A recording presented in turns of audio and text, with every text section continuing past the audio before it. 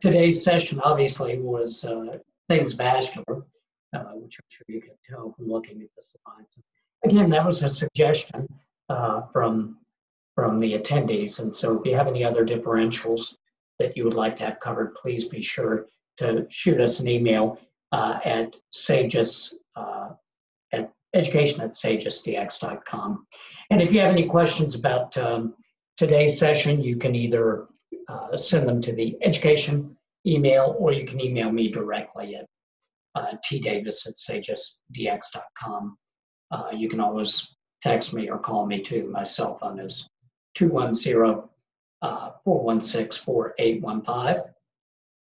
I know there are some third-year residents who have graduated, and there may be some first-year residents who are tuning in for the first time. If you'd like to be included on our invitation list, especially if your email has changed, please go ahead and send that in to education@sagisdx.com, or you can log on to our website, sagisdx.com/education, and leave your information there, and we'll make sure that you get added to the list. So let me go ahead and share my screen, and we'll get started with today's session. Let's see, here we go. Okay, so again, today's session's things vascular. Let me go ahead and back out here. That's slide 2. Let's go ahead and go back to slide 1. Okay, slide 1, we have a scoop shave. This is from the neck, and one can see a high concentration of sebaceous glands here. The surface is a little papillated, and frequently near flexural surfaces, you do see a little bit of papillomatosis of the epidermis. And we have a dome-shaped papule here. And I think what's distinctive about this proliferation, even at low power, is it's got a distinctive lobular architecture. So we've got these more cellular areas. Go ahead and draw a couple of these that are separated from one another by these fibrous septae. Also of note, in addition to the lobular architecture of this lesion, is the presence of what we call a collarette of epithelium at the base of the specimen. So we've got a proliferation of epidermal and adnexal keratinocytes that are kind of growing in and trying to kind of wall off this particular proliferation at its base. So let me go ahead and clear my diagrams there. If we go in and look at the more cellular areas, what we begin to see is that we've got a lot of dilated vascular channels. These are small capillary-sized vessels, and they're lined by very uniform flattened endothelial cells. Most of them do contain red blood cells. Some contain more erythrocytes than others. And then between the vessels, we have a number of kind of compressed or packed endothelial cells. And this appearance, the architecture, the cytology, is diagnostic of a lobular capillary hemangioma, also known as, of course, a pyogenic granuloma. Some people even refer to this lesion as a hemangioma of granulation tissue. Now, I think one entity that enters into the differential here is a capillary hemangioma or cherry hemangioma, which is another type of capillary hemangioma. With a cherry angioma, it tends to lack the lobular configuration, so you don't have the fibrous septae transecting or dividing up the vascular proliferation, number one. Number two, it has more ectatic vessels and fewer cellular areas, so you don't get these packed endothelial cells in a cherry hemangioma. And one clue that one of my mentors taught me very early in my Dermpath fellowship is that a pyogenic granuloma on scan a lot of times looks kind of blue. And it tends to look blue because you've got a lot of compressed endothelial cells between the vascular spaces. A cherry angioma on scan tends to look more red, and that's because you're seeing the ectatic vessels filled with RBCs and fewer compressed endothelial cells. So kind of a good clue, good tinctorial clue. Vascular proliferation with a benign configuration, lobular blue, think pyogenic. If it's more red, a little less cellular, think cherry angioma. They're both capillary hemangiomas, so the distinction is not that critical. And I will add that the first three slides that we're going to look at, slide 1, slide 2, or case 2, and case 3, they all have similar architectural configuration, which is why I put them in the particular order that I did. So let's go ahead and look at the next case. Let me flip the slide here. This is a kind of a bread loaf scoop shave.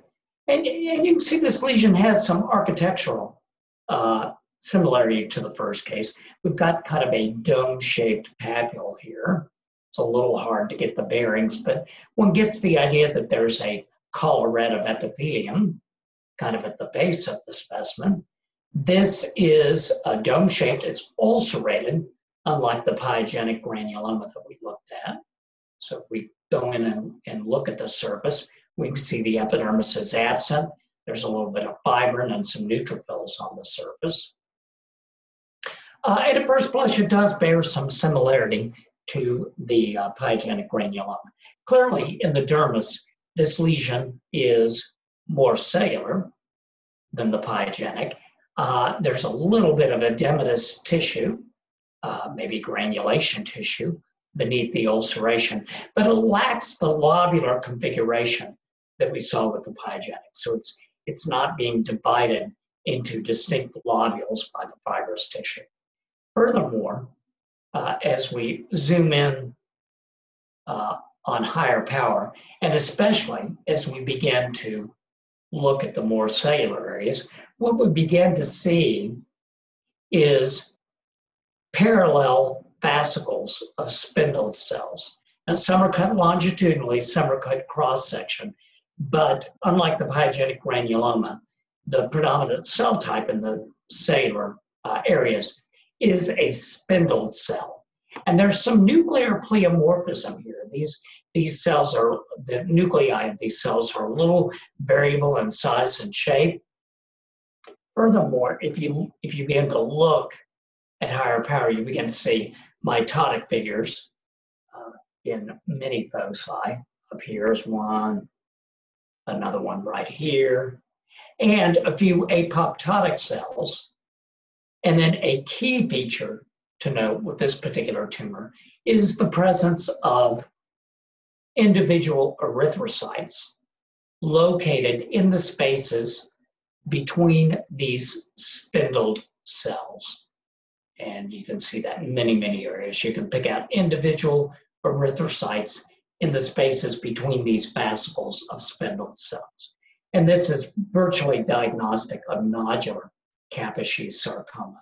Of course, an HHV8 stain would demonstrate striking nuclear decoration of many of the neoplastic cells. But a point we've made in the happy hour sessions before and in some of our board reviews, the HHV stain is a little, it's not always a real strong stain.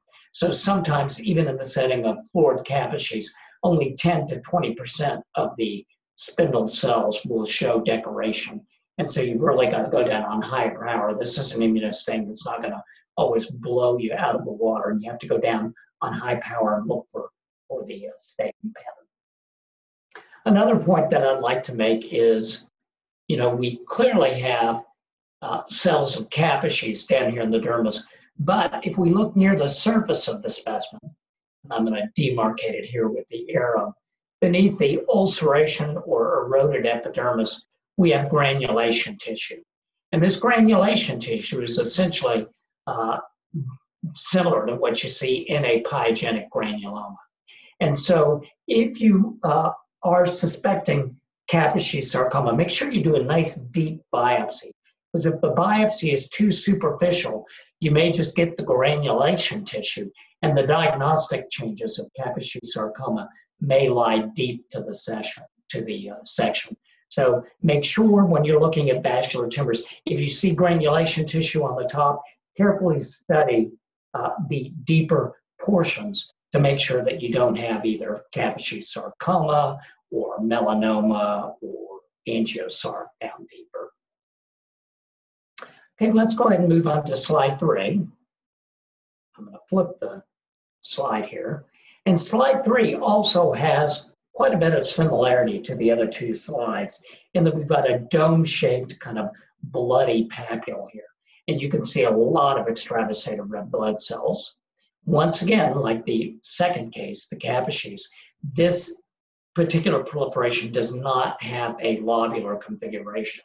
So we don't see the fibrous septum transecting the cellular areas like we do in a pyogenic granuloma. The epidermis is kind of thinned here.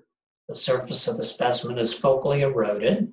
We clearly have a lot of extravasated red blood cells and some cellular areas here. And if we move into higher power, we can see some vascular channels. But moving into higher power still, you can see that a lot of the vascular lumina are round. And rather than having flattened endothelial cells, the endothelial cells in this case are more plump. They're not spindled. These are definitely more epithelioid, round to oval nuclei and a moderate amount of pale staining cytoplasm. And some of the lumina of the cells are a little compressed, but the endothelial cells, or the cells comprising this proliferation, definitely have an epithelioid appearance. There's an associated infiltrate of inflammatory cells within the stroma. We have some lymphocytes, and in a few areas there were some neutrophils.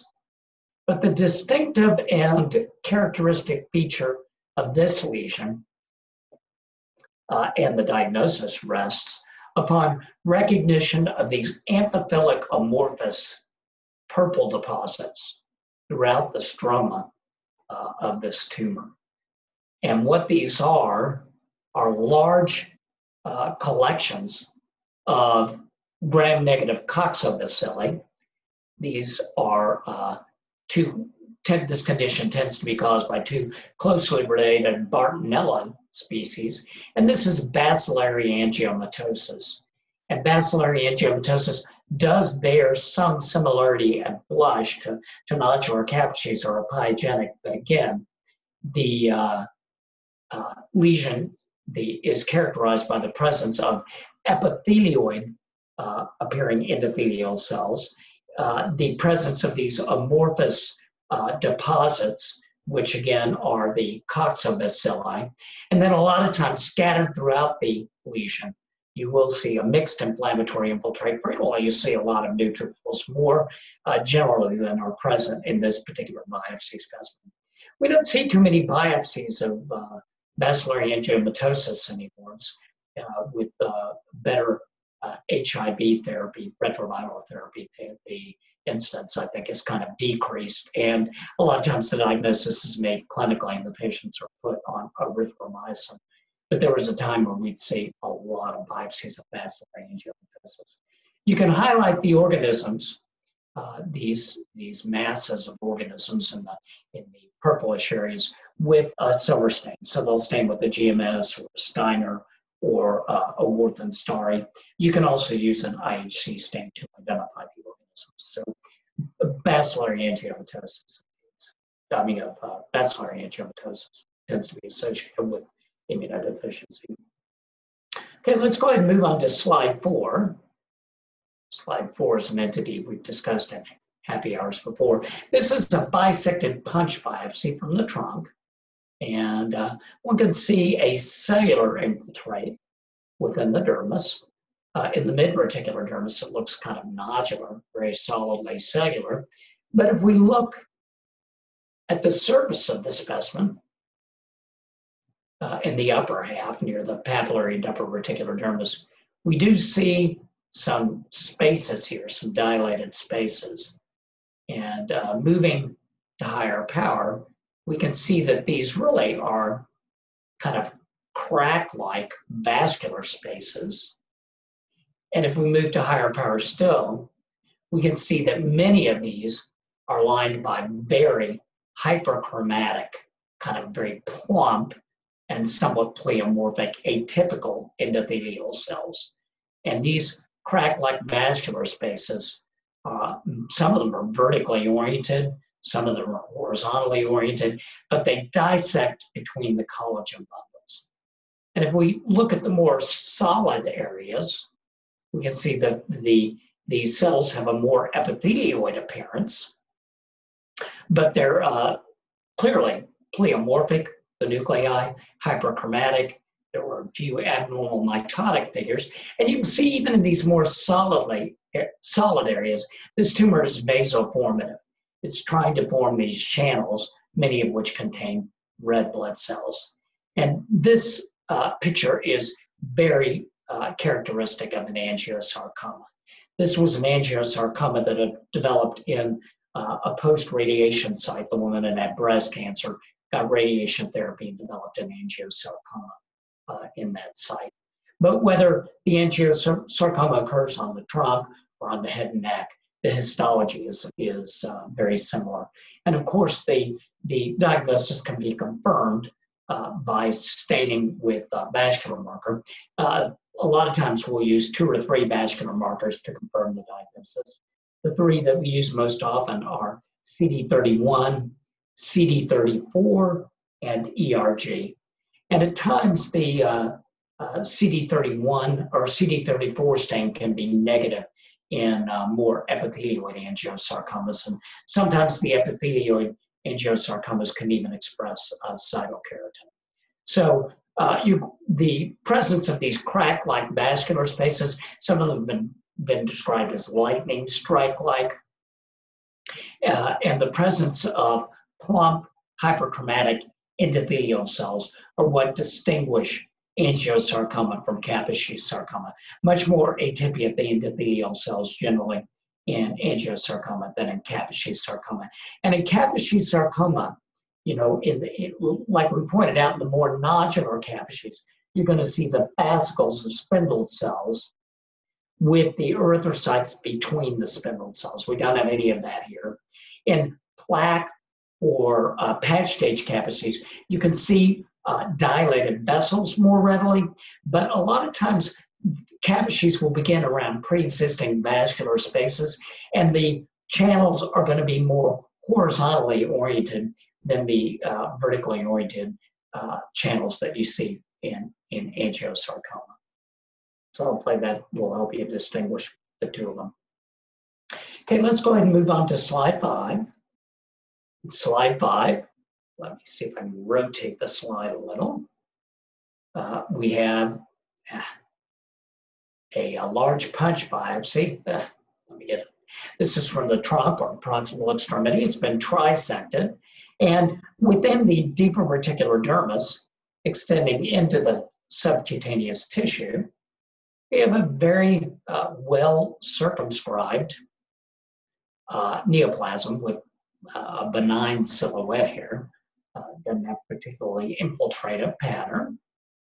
Let me clear that mark. And one can see several widely dilated vessels or vascular structures within this particular neoplasm. Let me reload the slide. It's not letting me, sorry about that, it's not letting me focus in on it. We can see several widely dilated vascular channels that are filled with erythrocytes. These vascular channels, we'll zoom in on these. You can see that they're lined by flattened, normal appearing uniform endothelial cells. But what's distinctive about this tumor or this particular proliferation, is that we have these kind of parallel rows of cells with very uniform, round to oval, dark staining nuclei and a moderate amount of pale to pink staining cytoplasm. very monotonous proliferation of cells that are located at the periphery of these dilated vascular channels. These cells, if you put an immunohistochemical stain for smooth muscle actin on them, would light up very, very strongly, not so much with desmin, but with smooth muscle actin. And that's because they're modified smooth muscle cells. This, of course, is a glomus tumor. And I think about the only thing that you might confuse this tumor with, given the monotonous appearance of the glomus cells, is perhaps an adnexal tumor showing acrosyringeal differentiation, one of the poroid neoplasms, because those also are extremely uniform. However, those do not locate at the periphery of vessels, and they're characterized by the presence of ductal structures. I point that out because occasionally you will encounter a glomus tumor in which you've got a preponderance of the glomus cells, these modified smooth muscle cells, and the vascular lumina may not be super obvious, or the glomus cells may have compressed the lumina. And so the vascular nature of the tumor may not be quite as obvious. But if this were a poroid neoplasm, one would have to see ductal elements, and you're not going to see ducts in a glomus tumor. So keep in mind that some glomus tumors are more vascular than others, but a very distinctive tumor. And again, SMA is positive, and these are modified smooth muscle cells. Okay, let's go ahead and move on to slide number 6. Slide number 6 is a trisected shave biopsy. I think we've covered this before in a previous happy hour, but since we're doing vasculars, we want to make sure that we include this. We have a dome-shaped papule, and one can see within the dermis kind of these scattered cellular areas. And there appear to be some kind of crescenteric shaped dilated spaces here. Let me go ahead and clear my mark. And if we move to higher power, again, I'm gonna have to reload the slide here, sorry about that. Rotate it a little bit. If we look at these spaces, we can see that these spaces are lined by uniform endothelial cells. But a closer examination of this proliferation really reveals that what we've got in the solidly cellular areas are capillary loops. And these capillary loops are actually present within a dilated vascular space. And looking at the capillary loops at higher power, what we begin to see are sequestered, degenerated red blood cells. In this area, let me see if I can find a few more of them. Here's some more. Here you can see that the red blood cells are fragmented here, and they're kind of sequestered within the capillary loops. And the presence of these capillary loops within a vessel and the sequestered red blood cells are diagnostic of a glomeruloid hemangioma. And of course, glomeruloid hemangiomas have been associated with both the Pohm syndrome and also Castleman syndrome. Now, not everybody who has a glomeruloid hemangioma will have one of those syndromes, but if you do see a biopsy of a glomeruloid hemangioma, the patient needs to be evaluated for one of those. So again, these capillary loops within a dilated vascular space really resemble the glomerulus, and you'd have to go back to med school and look at some kidney biopsies, but these really do look like glomeruli. And again, make sure you look for the presence of the sequestered degenerated red blood cells within the cellular areas.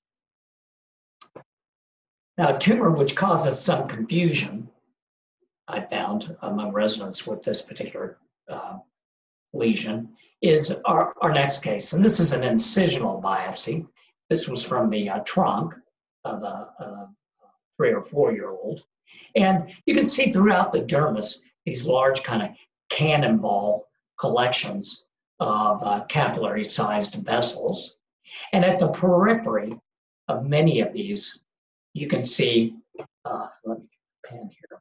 Again, these crescenteric vessels, they're at the periphery of these large nodules or cannonball-like collections of capillaries within the dermis. But these are not, one, lying within a vascular structure, and two, we don't have the sequestered red blood cells degenerated that are characteristic of a glomerular hemangioma.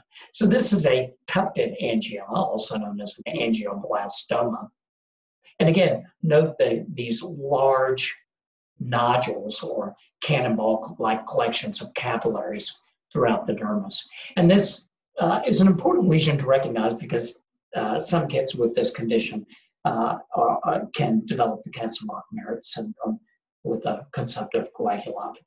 So angioblastoma or tufted angioma, very characteristic appearance. Okay, let's go ahead and move on to slide 8. Slide 8 was a little bit of a tougher case. This is a lesion which has only been recognized and described in the last 20 or so years. Very, very subtle. We have a 1, 2, 3, 4, 5, a broad shave, which was cut into 5 pieces here. It's from sun-damaged skin. This was from the arm. And very, very subtle. And it's only as we move into higher power that we begin to note within the upper portions of the reticular dermis a proliferation of capillary-sized vessels that are lined by very, very uniform endothelial cells.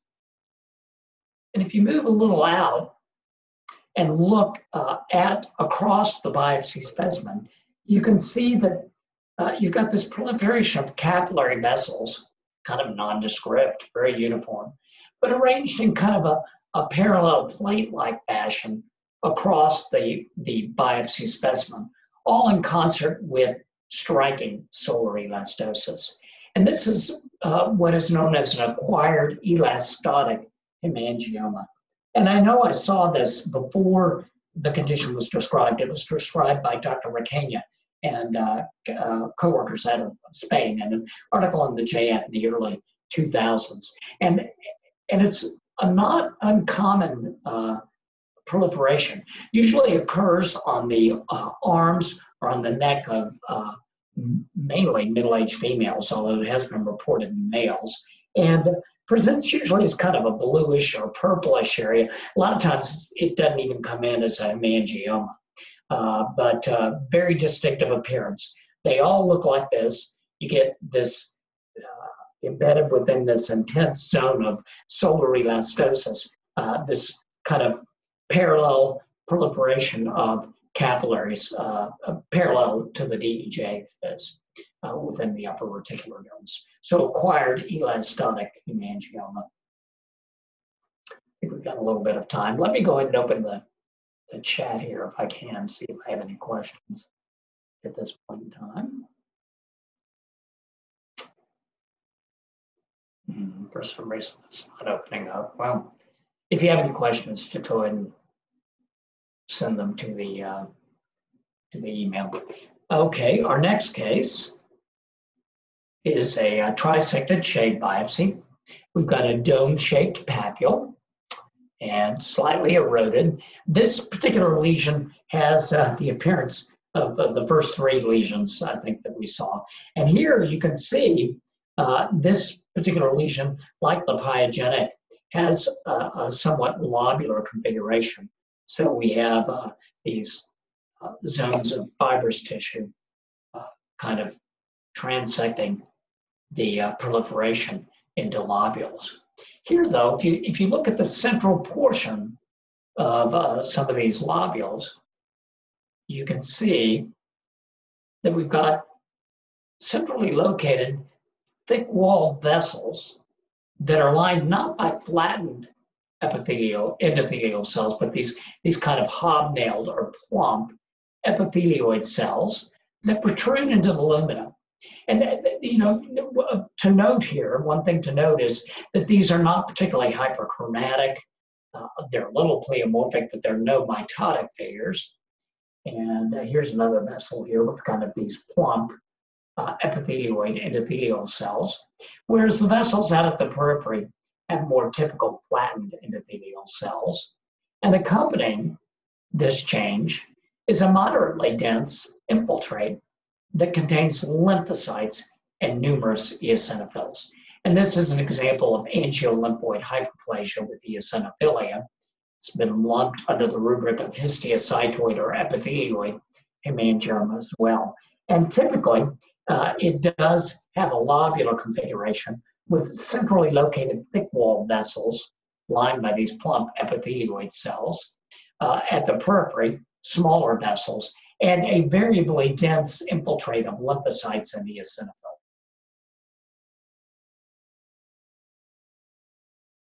Sometimes the inflammatory infiltrate, but the histologic hallmarks are these thick-walled vessels with plump endothelial cells. Keep in mind that the density of the lymphocytes and eosinophils can be somewhat variable, and lesions of ALHE typically present as multiple papules on or around the head or neck. Okay, let's go ahead and move on to slide 10. We have a dome-shaped bisected papule here. Actually has the architectural configuration somewhat of a seborrheic keratosis. It's a little bit of hyperkeratosis. It's a little bit papillomatous. Kind of looks like a bloody seb.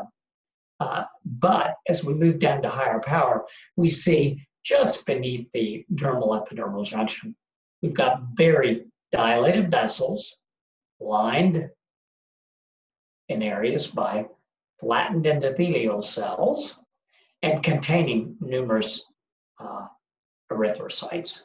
Some of the vessels are more congested than others.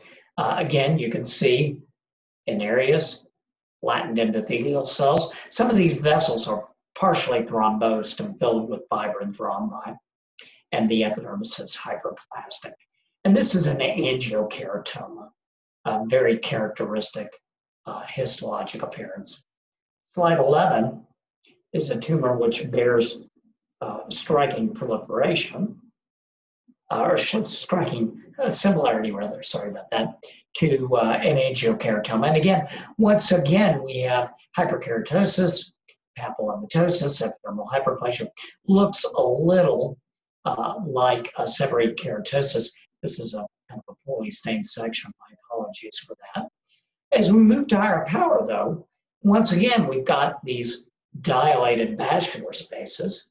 These two are lined by flattened endothelial cells, but rather than containing numerous RBCs, we've got lymph fluid here, this kind of amorphous, wispy material. Sometimes one can even see little valvular structures, and this is a lymphangioma, which of course clinically will look a little more like frog spawn, a little more pinkish in color than red.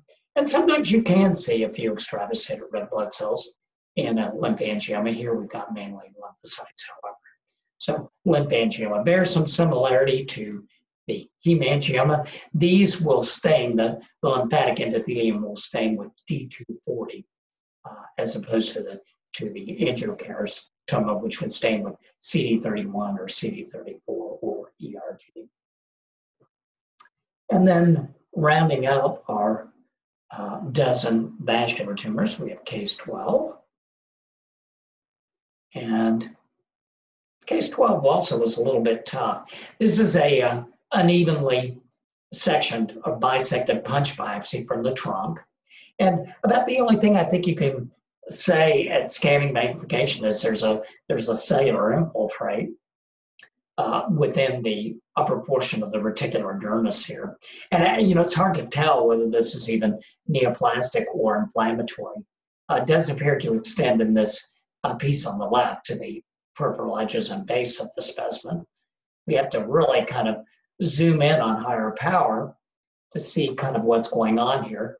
And if you do, what you begin to notice is that this is actually a vascular proliferation.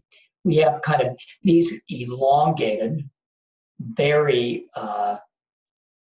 elongated vascular spaces that are lined by uniform endothelial cells, but they've kind of got compressed lumina. And many of them are collapsed, and they're present really throughout the dermis. like I said, in this particular piece, they extend to the base and to the edge, but there's no significant atypia of the endothelial cells, and they're lined, like I said, in a very continuous fashion by these endothelial cells. And this is a very characteristic appearance for a microvenular hemangioma. The name, I think, describes the tumor. And these have also been reported rarely in patients with Castleman syndrome. So anyway, this kind of concludes our discussion of vascular tumors. Hope you guys found it helpful. And again, if you have any questions at all, please feel free to submit them to the Sagis website or contact me directly. And next week, Dr. Lee is going to be running our session, and he'll be covering fibrous tumors. And the slides for that should go out within the next day or so. I hope you enjoyed the session, and I hope everybody has a very nice evening. Thank you.